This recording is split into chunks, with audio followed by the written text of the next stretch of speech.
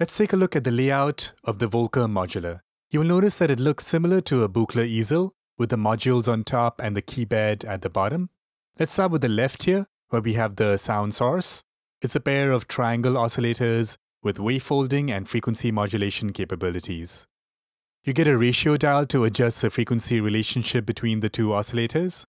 The oscillator source is routed to the low-pass gate, but before we look at that, let's take a look at the functions section. In this section, we get two function generators. One is an AHR envelope, attack, hold, release, and the second is a rise, fall function generator with control over shape and time. The next section is a dual low-pass gate, where we get two low-pass gates. The first one is controlled by the first function generator, the attack, hold, release envelope. And as I mentioned earlier, the triangle core oscillator is routed to this first low-pass gate. The second low-pass gate doesn't have anything routed through it by default, but combined with the first low-pass gate, its output is routed to the space-out section, which is the digital reverb unit. This is the only digital element on this synthesizer. Now, if you forget this default routing I just showed you, don't worry, because you can just follow the line from the oscillator section all the way to the space-out section, and that will show you the routing.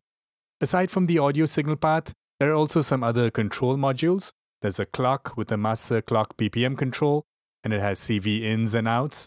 There's this woggle module, which is a dual sample and hold section with inputs and outputs. There's a split module, which acts like a mult. Two mults, actually.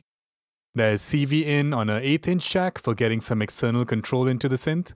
There's sync in and out, just like every other Volca. In the middle here, there's a utility module with 3 inputs, A, B, and C, which can be modified in various ways and are put here.